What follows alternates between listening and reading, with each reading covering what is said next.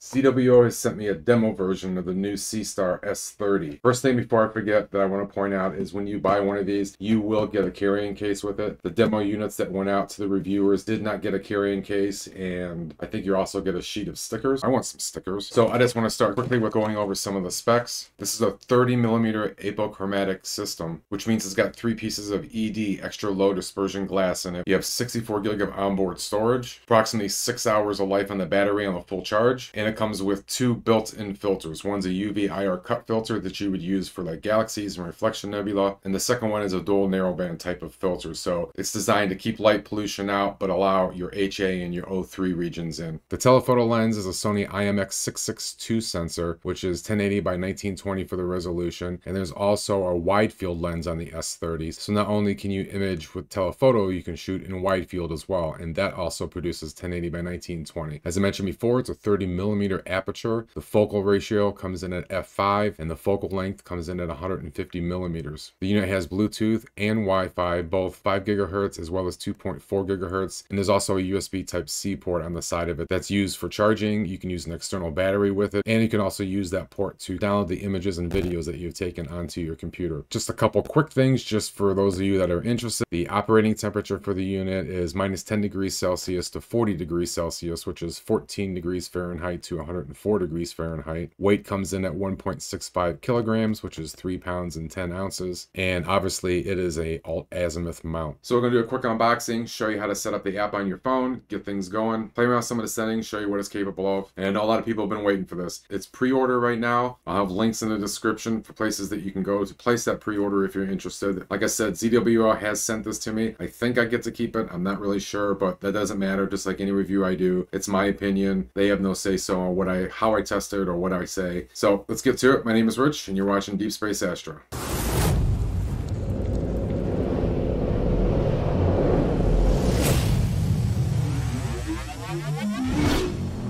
All right, so in the box, we have our instructions, Seestar unit itself. I knew this was going to be small, but I didn't realize, I guess I didn't realize it was going to be that small. Not that it's a bad thing. All right, and then over on the side here, we have another box. Looks like we have our magnetic solar filter, USB cable for charging the unit, and this is probably the tripod here on the bottom. So a nice little aluminum tripod. Looks to be completely aluminum. There's no plastic on here or anything that I could see. All right, so let's get the box out of the way and just take a quicker look at the unit itself. So we've got a little protective sticker over the lens, it looks like we got to get rid of. So there's the front of the unit. We'll get this plastic off of here. Oh, satisfying. Battery compartment, and then our connector for the tripod on the bottom of it. Obviously just screws right in there. And, you know, I like that this battery, I'm assuming this is the battery, so let's pop this open real quick. Yep, it is. So it's nice that the battery is removable, right?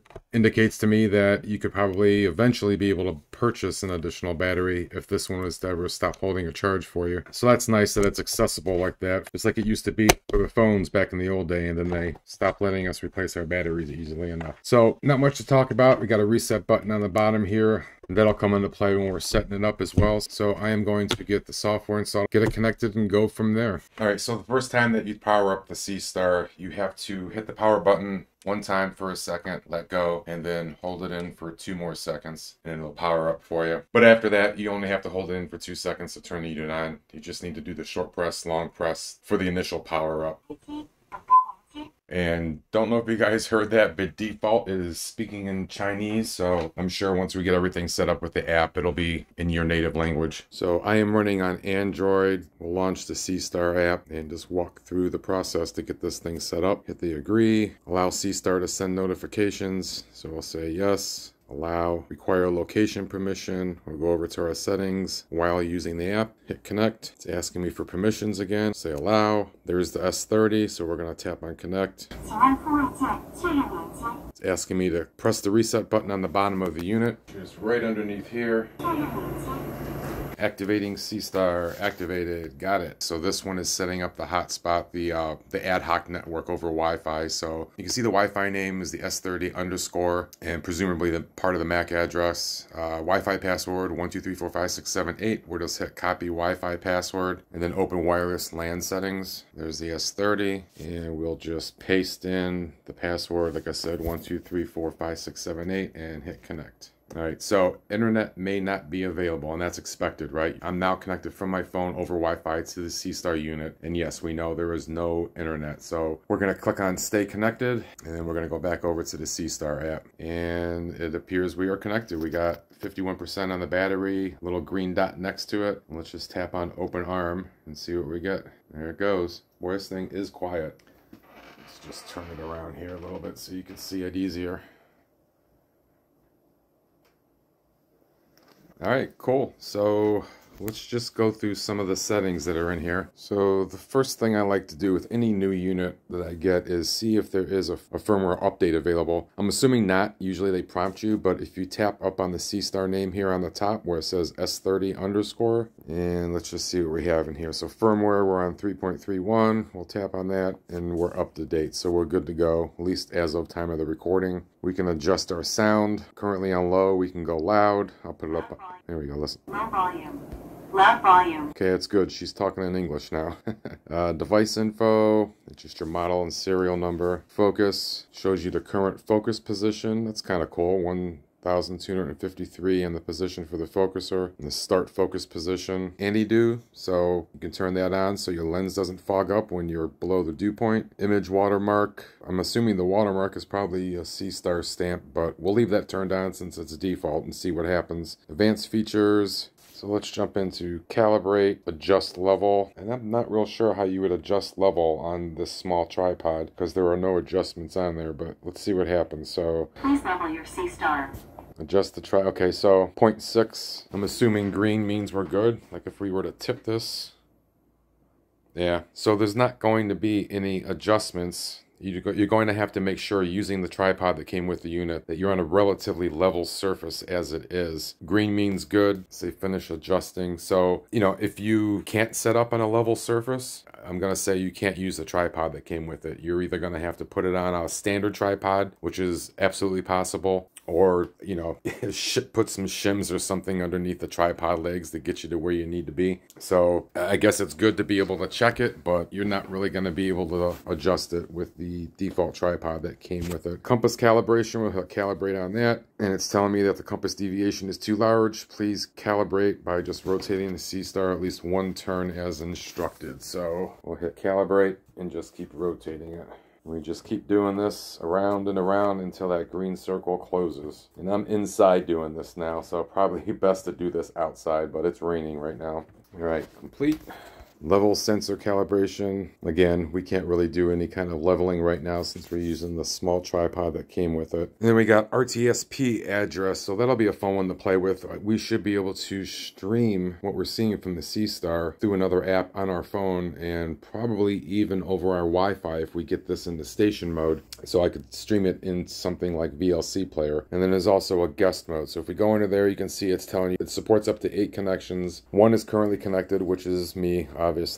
So what this allows you to do is you can have somebody else, friend, family, whatever, take their phone, install the Seestar app, and connect to it. And that'll just be in a read-only mode. They'll be able to see the stack as it's coming down live. So that's kind of a fun way to share the screen with everybody. Instead of everybody hovering around your smartphone, you can allow 7 other people to actually watch the image as it's coming down. All right, so let's go back over this way. We hit the settings button in the top right. And we just have our settings. We can manage our settings in here for notifications. Language, follow system, which just means whatever language you have in your phone, that's what it's going to use. That's why I went from speaking Chinese to English.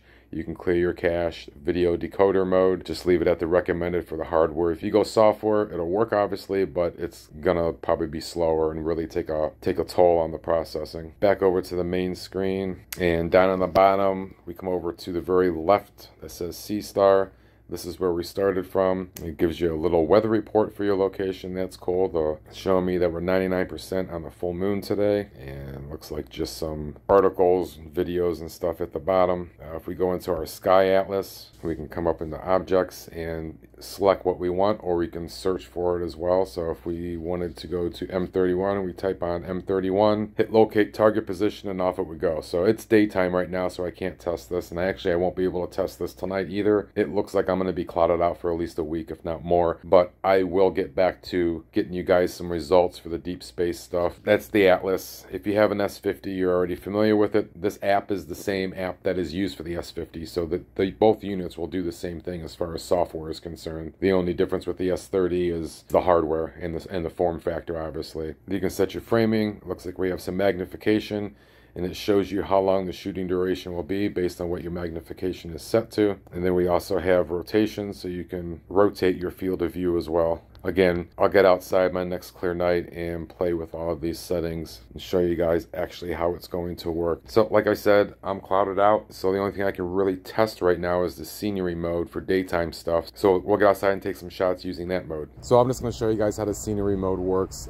During the day, outside, landscape type stuff. We can not only do imaging, but we can also do video and time lapse. So I'm just going to run through how you set that up and how you do that. Once you have the app connected to the Seestar, just tap your scenery mode button. Give it a second to load up, and you can see in the top left window here that is our wide field view, and then the main screen is our actual telephoto view. So the small circle in the middle of the screen, if you just lay your thumb on it, you'll have your controls, and you can see you have slow and fast, and just by leaving my thumb on that control, I can go up and down, and using the wide field view up in the top left corner, find what it is that I want to zoom up on for the main view. We'll just go over here to the observatory. There's not too many things interesting to be looking at through this. So you can see the crosshair is on the observatory in the wide field, and then in the main view of the screen, that is our telephoto lens. So we can use both as a way to get close to where we want to be. Actually, let's get over here on the alien a little bit. Once you have your object in view, down in the bottom right hand corner, the button that says AF is our autofocus, so we'll tap that. Autofocusing.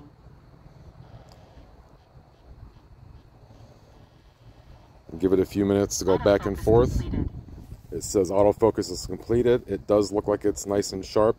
If by chance the autofocus doesn't work for you, and I haven't had any issues with it, but if you feel like you need to dial it in a little bit more, if you come up here to the top right corner of the app where the three dots are, the ellipses, and tap on that, you have a MF panel. That's your manual focus. So if you turn that switch on, you can see on the left hand side here now, the 1395 is the actual current focus position, and you can adjust that back and forth yourself manually. I'm going to leave it alone right now because the autofocus appears to have done a good job, so we'll turn that panel back off. And we are currently in photo mode, as you can see in the bottom here. So it's as simple as just hitting the button and taking a picture. You can see in the bottom left hand corner, it has put it into our gallery.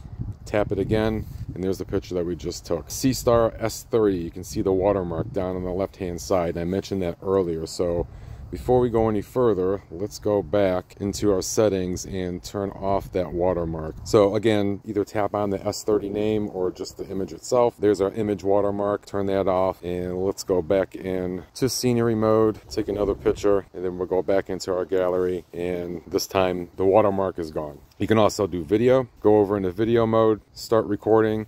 You can actually pan around using the controls as you're creating your video. Hit stop. It says it saved the video. Again, we'll go back into the gallery. This time, if you look on the top where it says saved, we're going to go over to Seestar because the video is actually recorded on the internal storage of the unit itself. Then we'll tap on the icon once, tap on it a second time, and it'll start playing for us. So there's our video. Then we can also do a time lapse. So let's get up into the trees. Like I said, there's not much going on back in the backyard here. The wind is blowing, so maybe we can just do a time lapse of the branches in the trees. Things are moving. We'll hit our autofocus.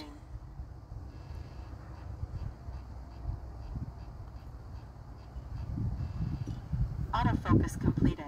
All right, and then down where we have video selected, I'm going to scroll over to the right until we get the time lapse. You can see default right now on the left hand side there, that button says 1 second. If you tap that, you can do 30-second exposures. So again, it's a time lapse. So if we take it to say 2 seconds and start the time lapse, so we'll hit the record button. You just let that run for as long as you want. You got a count right above the button. We're on on the 4th exposure right now, the 5th exposure. Just let that go for however long that you would like. Once you're satisfied, this is going to be a pretty short one, but hit your stop button. Again, it saves it to your Seestar, and you can come over to the Seestar and view it here. And that was really quick, but you can see that it did create a time lapse for us, as fast as that is, but just wanted to show you real quick. Also, while you're in here, if you wanted to delete this, you can see you have your buttons down here on the bottom. You can hit your delete button to delete the file. The button over on the right will allow you to download it or export it out to share it directly to Facebook or text it to somebody or email it, whatever you want to do. The community button is Seestar's community that they have that you can sign up for, where everybody uploads their images and shares what they've done with the unit. Alright, so the other thing that you can do is actually track objects. And I'm going to do this one using the wide field camera, because you can take pictures and record video and time lapses in the wide field as well as the telephoto. So I'm going to switch over to my wide field. I'm going to hit my little icon down on the bottom with the man in the box.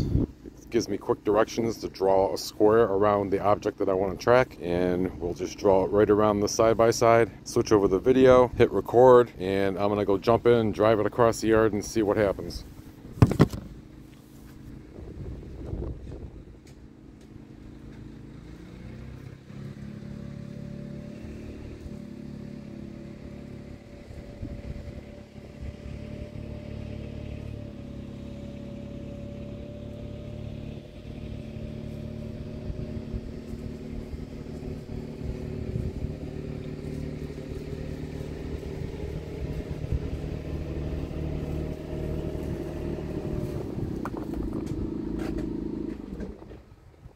Alright, that worked, and again, it saved the video, so we can go over into the Seestar storage and watch it right from the storage device. I'll fast forward a little bit here until I get in it. There it goes. So I hope that was helpful for you. I know we didn't do any astrophotography with it, but like I said, I am completely clouded out. It looks like a week and a half, maybe even 2 weeks. So that was my option: either put the video out now without the Astro stuff in it, or give it almost 2 weeks before I maybe get clear skies so I can do something like that. I didn't want to wait that long, so I will be putting out another video next clear night that I have, running it through its paces for the Astro stuff. So we'll go over everything Astro as soon as I get a clear nights. So if you're interested in catching that video when I release it, make sure you subscribe to the channel and hit that notification bell. That way you'll be alerted when the video does come out. If you have any questions, anything you'd like to see me test when I do have a clear night and start messing around with the astrophotography side of things, leave a comment below. I want to thank all my members both here on YouTube and on buymeacoffee.com. Appreciate you guys supporting the channel. So that wraps things up. As always, I appreciate everybody's time. We'll see you on the next video, and clear skies.